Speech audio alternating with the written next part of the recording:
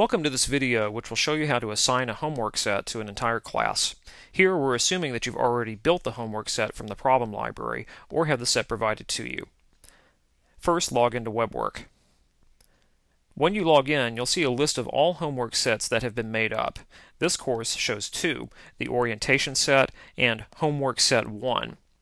Now, when a homework set is made out, it is automatically assigned to you as the instructor and given an opening date and a due date, but the set has not been assigned to any student yet. We can see this by going to the class list editor, clicking on the link for one of the students in the class, and we can then see what the course looks like from that student's point of view. As you can see here, we are acting as A. Abel, and she does not have homework set 1 assigned to her yet. This is what this video will show you how to do. Click on Stop Acting to go back to the instructor view. We need to do 5 things. First, assign the homework set to students. Second, set the date and time when we want homework set 1 to become available. Third, set the date and time when we want homework set 1 to be due. 4, set the date and time when we'd like the answers to appear online for students. And finally, 5, make the homework set visible to students. We don't necessarily have to do these in order, but all 5 steps do need to be done.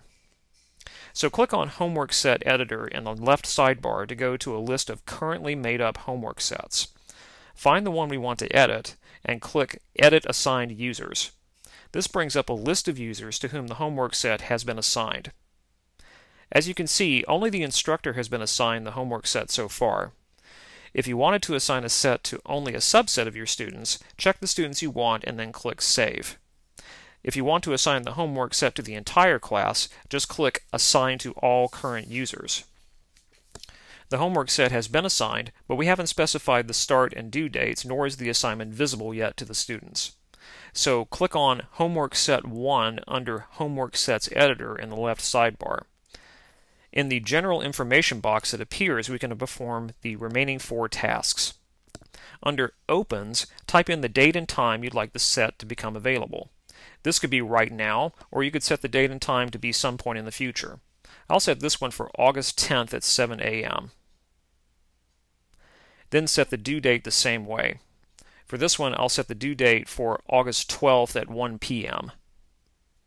Then set the date and time for answers to come available the same way.